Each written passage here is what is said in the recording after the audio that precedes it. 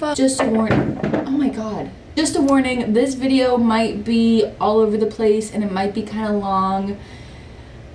So let's get into it. I wanted to show you guys this little quick, easy hairstyle that works really well with dirty, greasy hair. Just pull out some wispies, gather some chunks, and just start twisting the back around, clip her in place. Uh-oh.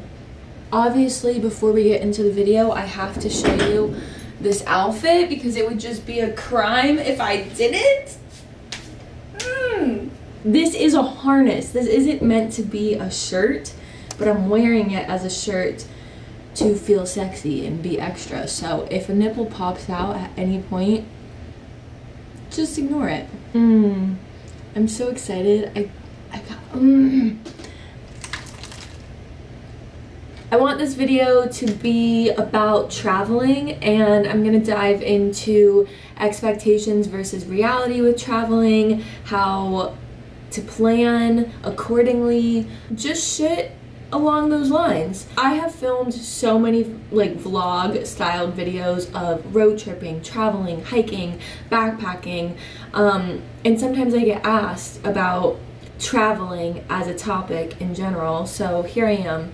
I decided to be slightly professional for this. I made a list of bullet points. Let's start off with the very first point, the thing I get asked the most: saving up money for a trip. Personally, I don't invest money in material items too much, and if I do, most of the material items that I have in my space and in my environment has been upcycled, thrifted, recycled. I definitely do invest in like newer things that are a little bit more costly, but because I don't spend money mindlessly on material things, I am able to use that extra bit of money for traveling. If you don't want to sacrifice treating yourself to things, because not everybody thinks the way that I do, I would just recommend dedicating a percentage of your income towards not just savings in particular, but for fun, adventure, traveling. And that might be $100 a month or $50 a month, or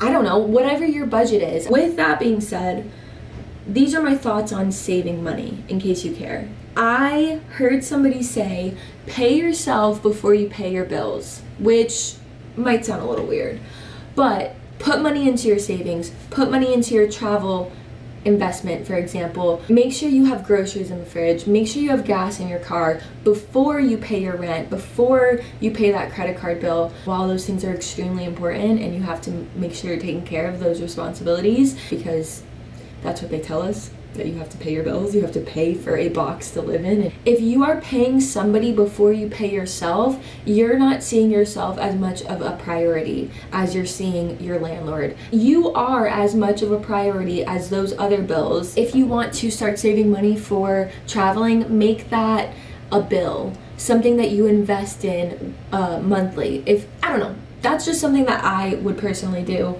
I don't think that this video is not going to be structured in the most organized format. I literally am just going through this checklist in ways that I think flow most naturally, and I think the most natural topic to talk about next is how to save money while traveling. These are the things I wrote down.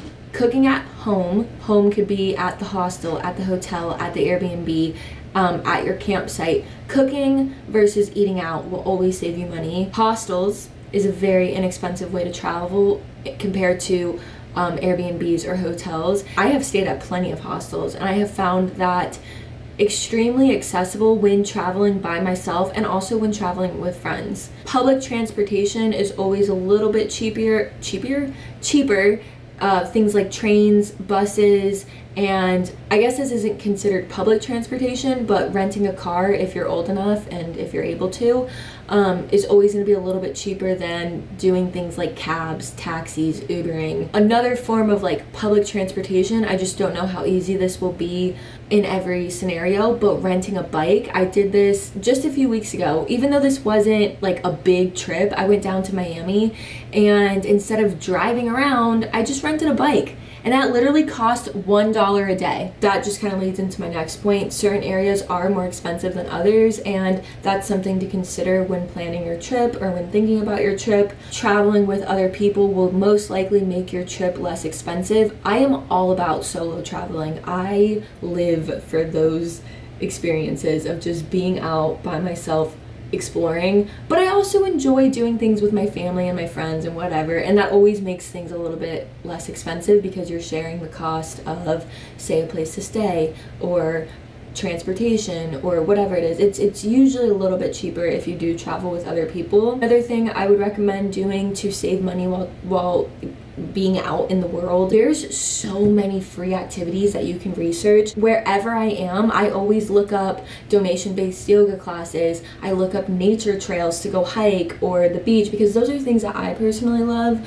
But depending on your lifestyle and your interests, you can always look up, like, I don't know, there's free music events. Whatever your personal interests are, look up events or activities that are happening. And that goes into my next point, which is planning versus not planning. Pros and cons of both. I have done both. I have done spur of the moment, random trips where I've just packed up and left and didn't know what the hell I was doing. And then I've also taken a little bit more time to plan stuff, and I'm gonna explain why I enjoy both of those routes. But before I get into that next point, I do want to talk to you guys about this company. It's just so fitting because we're talking about like traveling, outdoorsy activities. This company called Aliexpress has some outdoor gear that they sent me. These are some cool gadgets, and I am a gadget girl. This first little thing comes in this nifty little box, which is really good for storing and for traveling purposes. It keeps everything compact. The edge of the stove has this metal design which is waterproof, and it helps prevent wind from blowing out your flame. One of the first points I made was cooking at your destination to help save money. My point in talking about saving money is just to help encourage people to travel more. I feel like the expense of traveling holds people back from doing so, and so that's my intention of sharing like money saving tips, is just to try to encourage people to get out there. Okay, anyways, cook your meals at home. Use this little portable stove furnace thingy. The next thing that they sent me is this energy saving portable on the go coffee pot. Everything you need is stored inside of the coffee pot. This part screws onto the bottom. This is what you'll attach a burner to. We've got this little thing, which is like a stand, so that way it's not just sitting on the dirt. It goes right on the bottom here and it just elevates it. This is basically like a portable French press. That's what I compare it to. It goes on top just like this, and you push this part down and it's like a portable little French press. The heat exchanger design helps you save up to 30% fuel, so it doesn't take as much time or energy to heat this up, and it also keeps the coffee or tea or whatever it is hotter for longer. I pulled up some logistics. It's got a 11,000 BTU robust flame. I don't know exactly what that means, but it sounds legit. And it's an adjustable firepower. Next and last product, which is actually, I think this is my favorite thing that they sent me. This, my friends, is their split furnace. It comes in this nifty travel bag. I'm gonna set it up literally right now in my bedroom just so you can see what it looks like.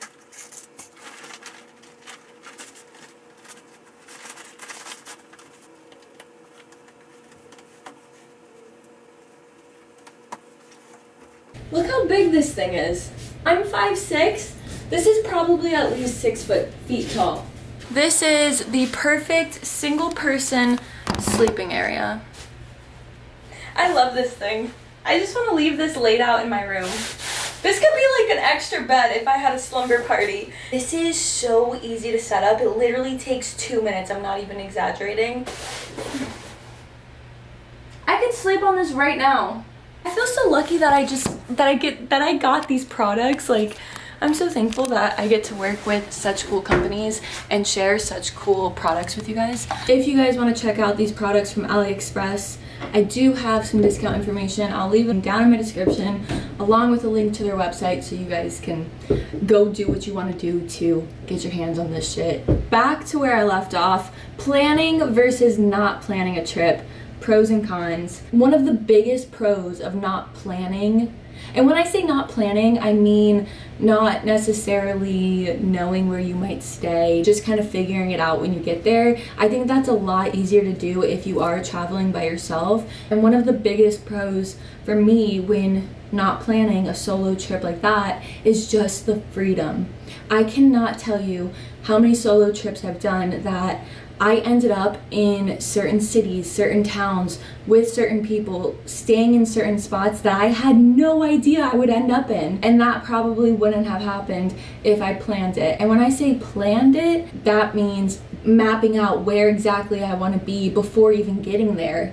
And there are pros to planning things. I think it is a bit more cost effective, but I think with last minute planning, last minute figuring it out, I have spent a bit more money on places to stay. Like when you're booking something the night of or the day before, it can be a little bit more expensive. I don't think there's really that many significant pros or cons for either. I think they're both extremely different experiences. I think they're worth experiencing both. Goes into my next point, which is group traveling versus solo traveling. Try both if you're able to and if you want to. I know some people have no desire to travel by themselves, and some people probably have no desire to travel with a group or with a friend or with anybody, and I personally enjoy both. It's almost like planning versus not planning a trip. Completely different experiences. During all of my solo traveling, I have been able to just, well, one, honor exactly what it is that I want to do. I don't have to worry about what my friends want to do, which is kind of nice. And I've also been able to spend quality time with myself, which is possible when you're not on a trip. You can spend quality time with yourself just at home in your everyday life. But it's a little bit different when you are exploring the world, exploring a new place, doing that by yourself. For me at least, it has built my confidence. But also with group traveling, that could be one other person or that could be 10 other people. Like, it doesn't matter. But when traveling with other people, obviously having the company is always so inviting and so enjoyable, especially if it's somebody, like people you love, friends, family. You feed off of each other's energy and excitement, and that in itself is such a gift. Thinking about group traveling instantly pulls me back to when I went out to Hawaii when I was about 19. I think I was like 18 or 19 years old. I went out with my cousin and a group of our girlfriends. I tried vlogging every single day of that trip, and they're way back on my channel. You can go watch those vlogs if you want to. But this is one thing that I feel like they do not tell you enough. You need to rest on your trip. I feel like through YouTube, through Instagram, through TikTok and all of these platforms, all you see are like the highlights and the fun and the non-stop adventure when people are traveling, but part of traveling is resting. I personally think that you need to recharge your energy and rest up, whether that's taking an hour for yourself or 30 minutes for yourself to take a good shower, drink some water, eat a good meal, and like just refuel, or taking a nap. Like taking intentional time to not worry about keeping up with the adrenaline of adventuring. The last point that I wrote down is backpacking versus suitcasing, because I have been backpacking for the past 8 years. Oh my god, I thought it was only 6 years. I guess I am getting older. Yeah. For the past 8 years, I have not used a suitcase. The only times I use a suitcase are during situations when I'm moving and I need it for extra space. The difference between backpacking and suitcasing is just not bringing stuff that you don't need. We overpack, I think, for multiple reasons. Those what if scenarios.